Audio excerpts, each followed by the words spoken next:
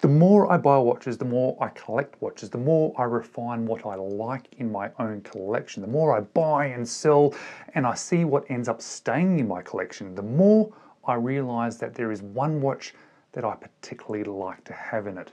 And that is what I consider my fun watch. It is a watch that makes me smile. It is a watch that really grabs my attention and makes me really enjoy this passion of watch collecting beyond just having some nice watches. It makes me smile in almost a childlike way.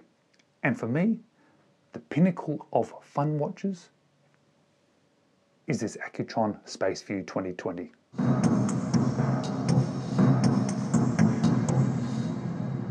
Hello, you're watching James. My name's James, you're watching me, and I'm talking about watches, and there is so much to talk about today.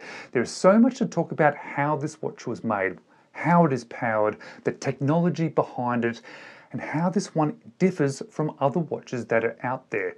In fact, it is completely different from any other watch you may have ever seen because it is powered by something unique.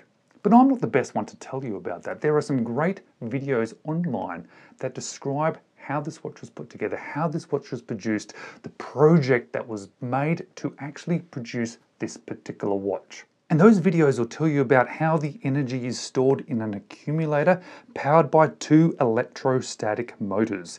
That when activated by motion, they will activate the main generator and you'll see the watch come out of its power reserve mode and that second hand will start to move. But it will start to move slowly at first before it eventually catches up with the correct time, and then off it will go at full speed in a completely silent but completely steady sweep of the hand. But because I'm not an expert in this field and because there are better videos out there specifically identifying and showing you this, what I'm going to show you today is just this amazing watch that's on my wrist and share with you why I like it so much. But something about this watch that puts some people off is the overall dimensions because it is a large watch. However, looking at my 17cm wrist, I think it fits well, especially because it's a different design watch. It's a fun watch, it's an interesting watch, which I think forgives size slightly. But it is still a big watch because the case is 43mm.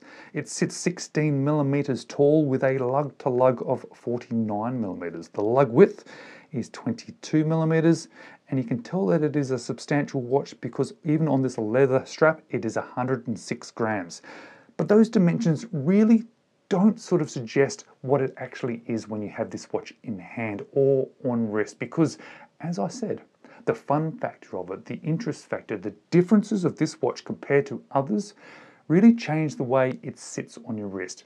Well, it doesn't change the physical way it sits on your wrist, but it changes the way that you perceive the watch and what you're enjoying from it. And one of the main things you are enjoying of this watch is just how it looks, because when you look at the dial, well, does it actually have a dial? What it actually, I think it has, is a skeletonized cutout, which contains the movement, it contains those electrostatic rotors and the generator. So down the bottom, you'll see those two electrostatic motors.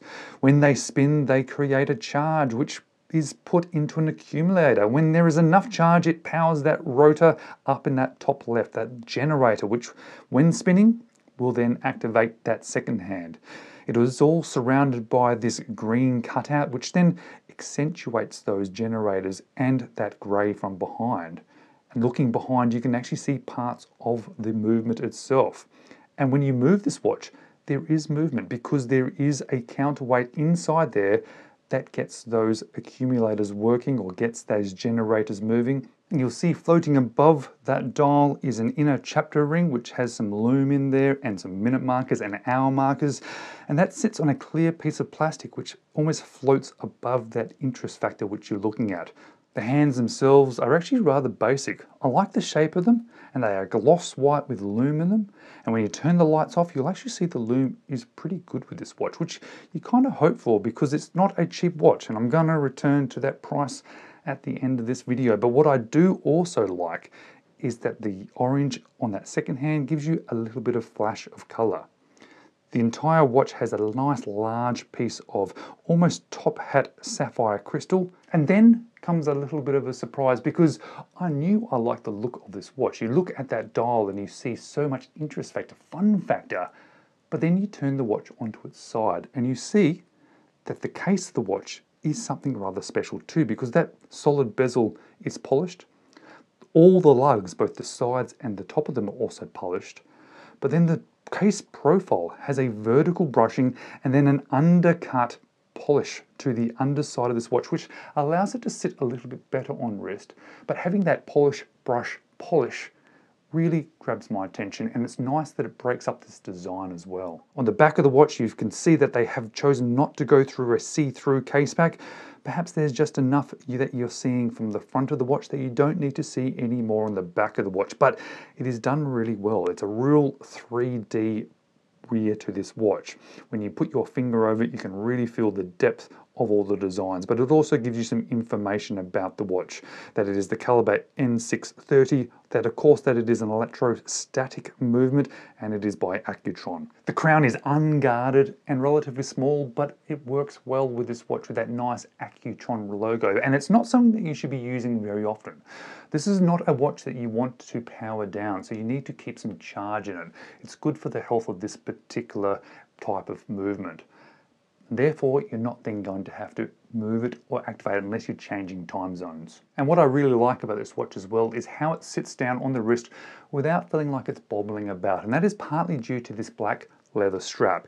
Because it's of the width of it and the quality of it and how it holds onto your wrist, it stops the watch moving and it does not feel like it is moving about.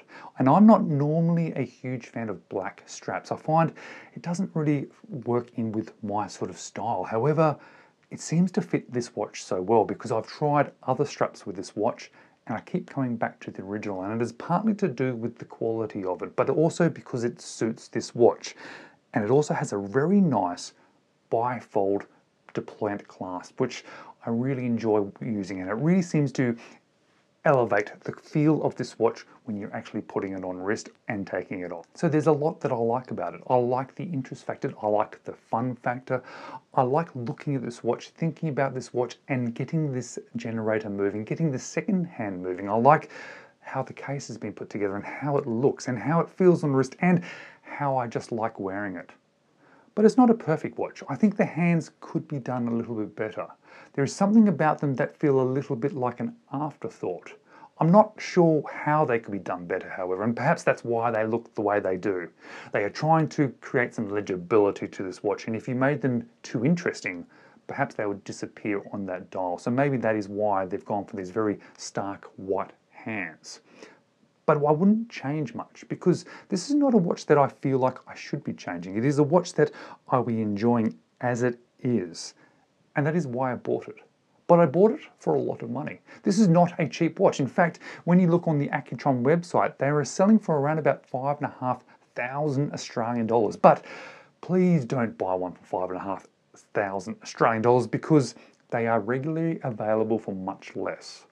They are regularly on sale at other websites around $3,500 Australian dollars. In fact, I paid just under $3,500 for my version, and I bought this one brand new. So if you do want one, make sure you get one at the right price. But even at that price, it's still a lot of money. And it's a hard watch to decide to buy if you haven't had hands-on experience with it. And this is not a watch that is generally available in shops.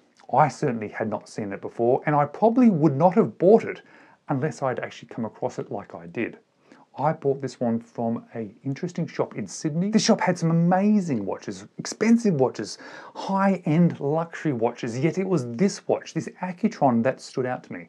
It stood out to me amongst all these other brands, amongst all these other watches. In fact, I had to keep thinking about it as I left that shop. I had to keep thinking about it as I walked around the city, and I had to go back and I had to purchase this watch because I needed it in my collection. And I'm so glad that I made this decision because it's been a watch that I've been enjoying so much.